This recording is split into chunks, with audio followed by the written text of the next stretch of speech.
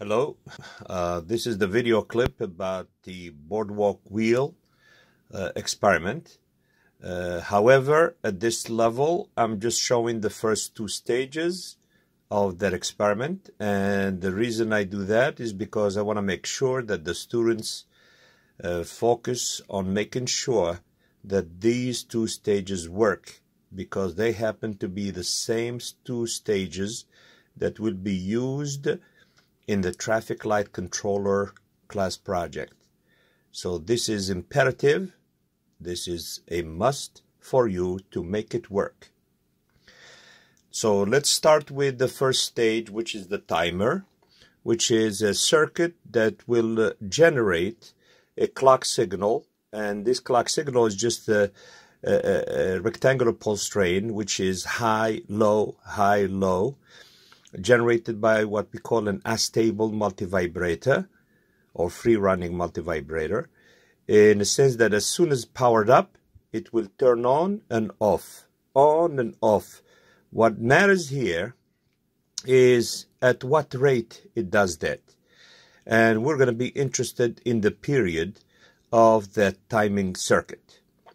The circuit is based on the chip 555, the timer 555, with some external components, provides us exactly with that kind of signal, which is used in digital circuits, or to enable the digital circuits to function, to operate, to make changes based or allowed at the clock.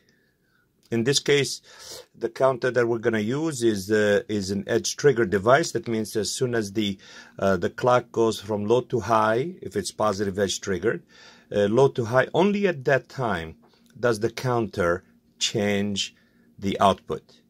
So let's first look at how this circuit is built. As you see here, I want you to pay attention to the circuit diagram. Right, the circuit diagram, because this is how you build the circuit. You will not want to do just copying whatever is on a breadboard. You want to make sure you can make a relationship between the way I put it together and the way it is designed on a piece of paper.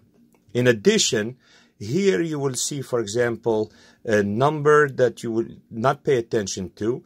This 1 microfarad for C1 has been used only so that the computer simulation can give me a reading or changes at a rate that I can handle, meaning not too fast, not too slow. But the practical circuit requires about 47 microfarad and about, in this case, if you see the numbers, the numbers that I'm using right now, it's about 15 kilo ohm for R2, and R1 being 1K, R2 being very large compared to R1. Therefore, the period is approximately given by 0.693 times 2 times R2 times C1. In this case, it's close to 1 second. However, if you don't have the 15K in your kit, then you can use a 10K with a 47 micro, and that gives you about 0.65 seconds as a period. If you use the 100 kilofarad and the 10K, it gives you about 1.39. Obviously, I prefer the first one because it's faster. Therefore, I don't have to wait that long to confirm whether it works or not, right? It changes faster. However, for the 1 second, if you were to work for a client, you have to really provide the specifications needed, not something below or above. So, when you look at the circuit here, you see that pin 4 and pin 8 are connected to VCC, right? Pin 4 and pin 8 are connected to VCC. And then you see that 2 and 6 are connected together.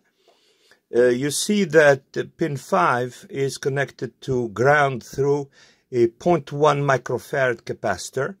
You will see it in the circuit. It's a yellow piece, as you see here, right? And then, of course, you don't have a capacitance meter to measure what you have. So hopefully one of the small yellow ones will do the job.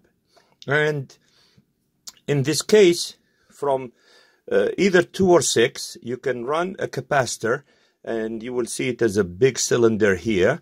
Let's say 47 microfarad.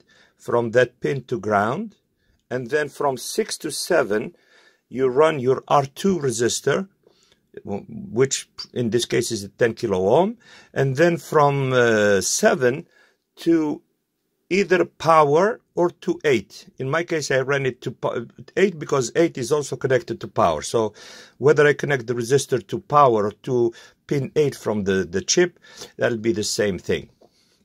So in this case, I also showed that the output is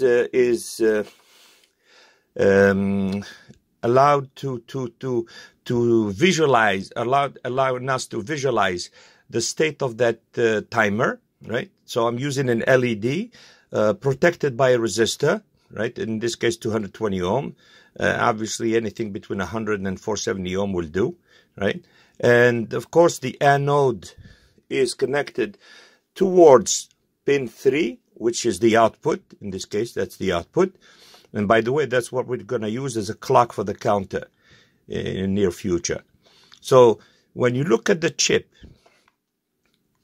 and you can read the marking with the indentation on the left side. Obviously, just let me see here.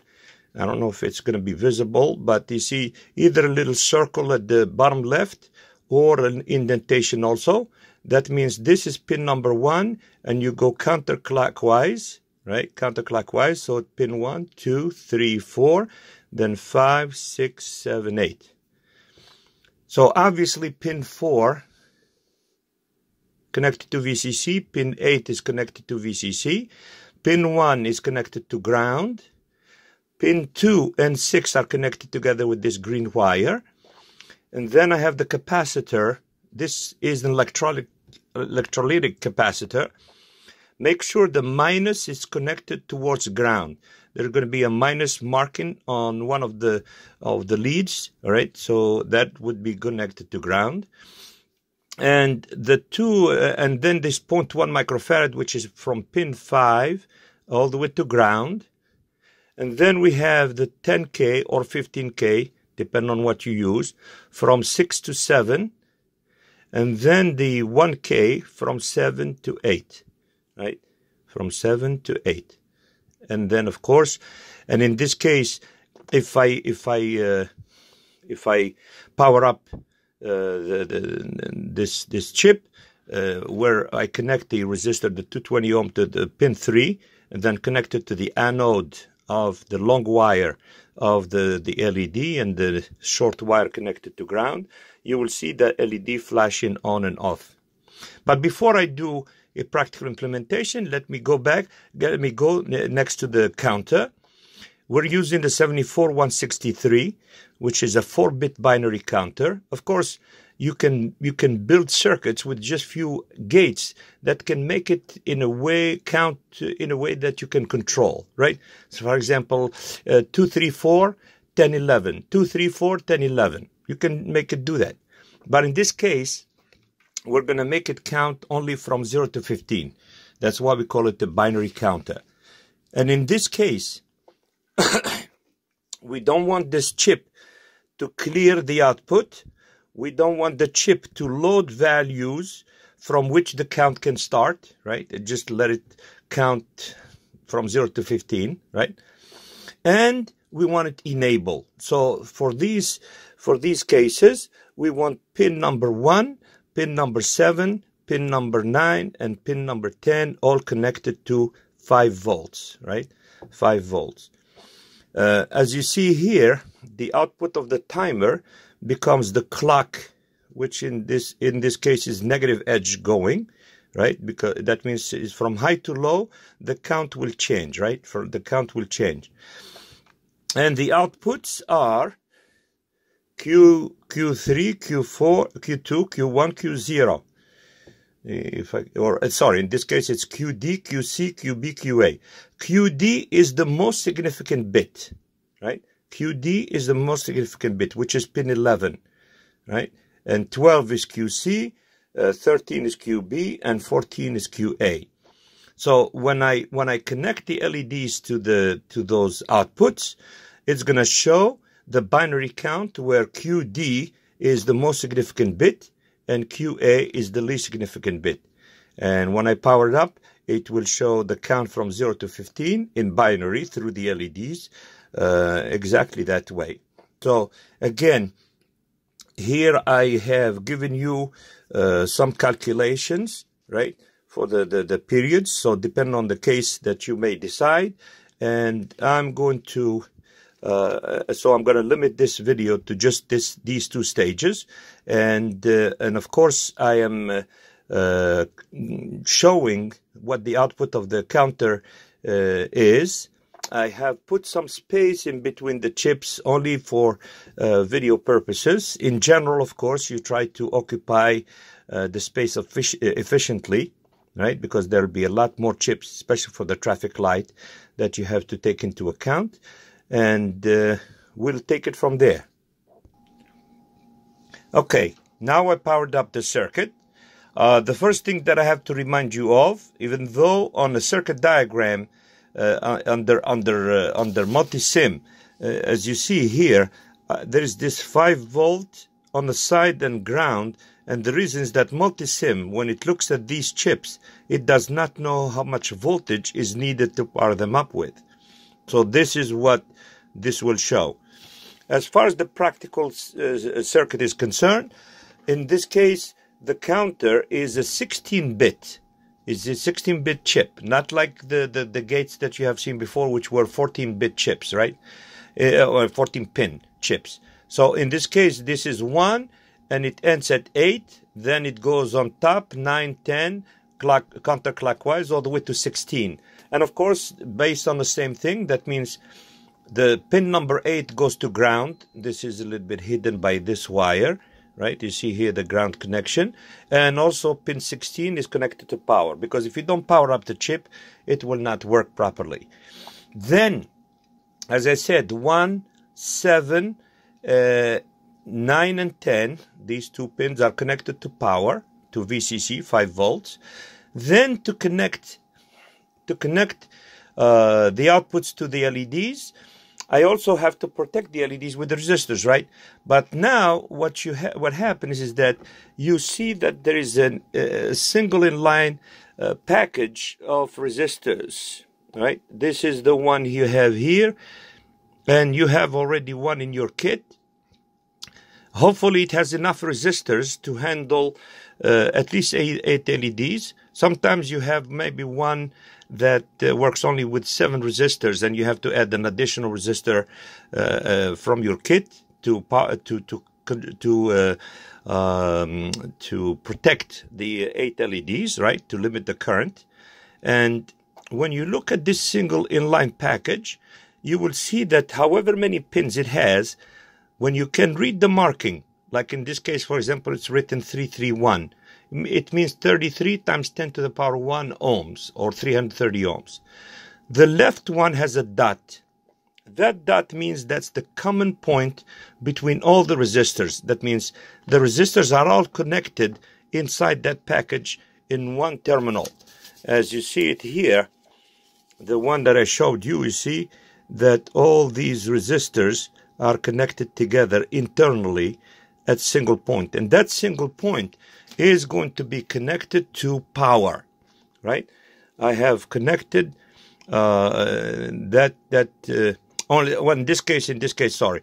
In this case, I want to, because I was looking at the binary decoder.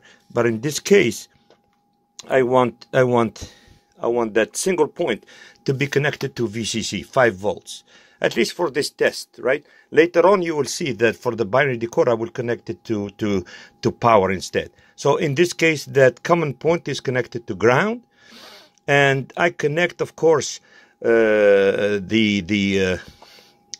LEDs to the resistors, and the anodes or the long wires are connected to the outputs. And as you see here, the way I put them together, this will be the most significant bit. This is the least significant bit. This is 15, then 0, 1, 2, 3, 4, 5, 6, and so on, all the way to 15, and it repeats itself.